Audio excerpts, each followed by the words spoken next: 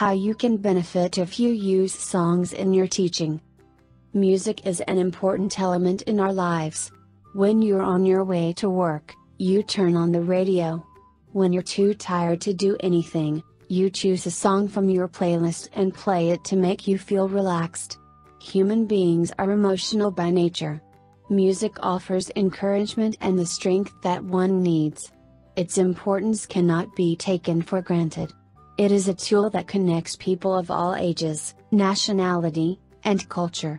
It's not odd to see a child listening to an old rock musician's song.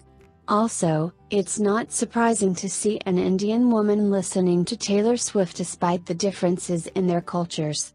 I believe using music as a tool to teach English to foreign students have many advantages. Conquering frustration. First of all, lessons can be boring for both the teacher and the students after a while.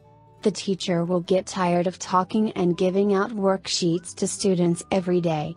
The students will lose interest and they will not be motivated at all. Many experts share the opinion that children are more motivated and stimulated in the foreign language class when authentic materials like songs, rhymes, etc. are included. Also, some songs are so fun to memorize for children. Sometimes they don't even have to try to memorize it, it will get stuck in their heads immediately. So if you want your students to remember a phrase but they keep forgetting it, find a song that contains the phrase you want to teach. It will be beneficial for sure. Creating a comforting atmosphere. Secondly, when the students hear the music, they will feel relaxed. Because a lesson can cause anxiety in many students due to some reasons like the fear of being unsuccessful. An English lesson should be involved in a combined effort to reduce the stress in the classroom by providing the essential conditions so that the students learn English with lots of fun. Learning native accents.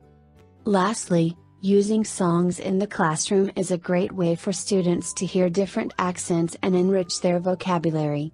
For example, if the teacher is American, it would be beneficial for students to find a song by a British singer and make the students listen to it. So when they run into a British person, they will be familiar with his way of talking. As it's mentioned above, it's also a good way to enrich the students' vocabulary. They will hear a word that they don't know and they will be curious about the meaning. After finding out the meaning of the word, the next time they hear the same song, they will understand the full sentence, which will motivate them. Are you ready to learn new teaching techniques? Take a TEFL course now. As a conclusion, using songs in the classroom has many benefits for both the students and the teacher. It will facilitate the teacher's duty to teach. The lesson will not be torture for the students, it will be fun. The students will be more comfortable in the classroom. It will allow students to hear different accents. By listening to an English song, the students can add new words to their vocabulary. It's believed to be an excellent way of teaching and the experts recommend teachers to use it. Speak with an ITTT advisor today to put together your personal plan for teaching English abroad. Send us an email or call us toll-free at 1-800-490-0531 to speak with an ITTT advisor today.